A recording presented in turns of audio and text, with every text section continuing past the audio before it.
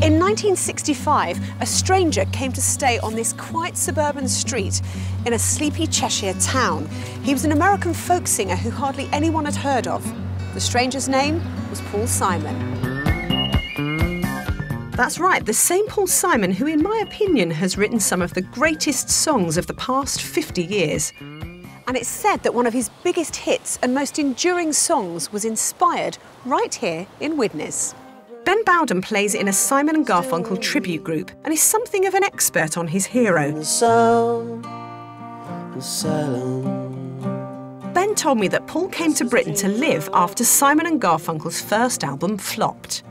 The group split and Paul Simon came to England. He then went off on a tour around Britain and came up here to Widnes. Was he just here for the gigs? No, I think he was writing as well, and being the artist that he is, he was absorbing an awful lot of the local culture. And each town looks the same to me, the movies and the factories. In every street. In Widnes, Paul stayed at the home of a man who booked him to appear at a local club.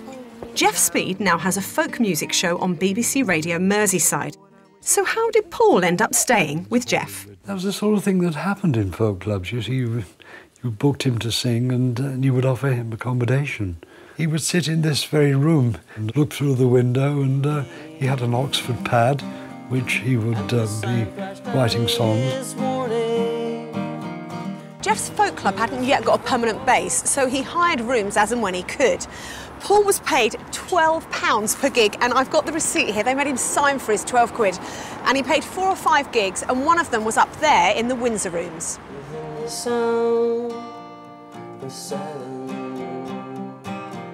Paul played here on September the 13th, 1965. The support act that night was the Black Diamonds. Their singer was Chris Sherwin. Chris, can you paint me a picture of what this place looked like on the night? Yes. A homemade stage, wooden block stage, and we sang on it and then introduced Paul to the audience here. Is there a particular song that stood out for you that night? Yes, I think Sounds of Silence definitely was a winner because of the haunting tune, and it was absolutely beautiful. Sounds of silence. How does it feel for you, knowing that you've played on that same stage as such a legend? Well, it's a great story to tell the children and grandchildren. The Windsor Rooms was where he played, but it's time spent at Widnes Station as he prepared to leave the town that's gone down in Paul Simon folklore.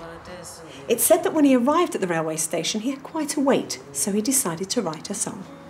On a tour of one-night stands, my suitcase and guitar in hand. Homeward Bound is a quintessentially American-sounding tune, but it's set in and inspired by the north of England. The plaque claims it was actually written on the platform here. Jeff Speed thinks differently. No. I dropped Paul off here just a few minutes before the train was due. We said our fond farewells, and as he walked through the door, the train came into the station. If he wrote it during that period of time, he was a miracle worker. Paul himself is vague about where the song was written, as he said when he appeared on Going Live in 1990. I played in clubs in Widnes and in Warrington and in Liverpool. And it was on that trip that I wrote the song Homeward Bound, coming back to London where I lived. And I think that's why they put the plaque up there. Paul was soon homeward bound to New York. In January 1966, The Sound of Silence hit the top of the American charts, and he returned home to reform Simon and Garfunkel.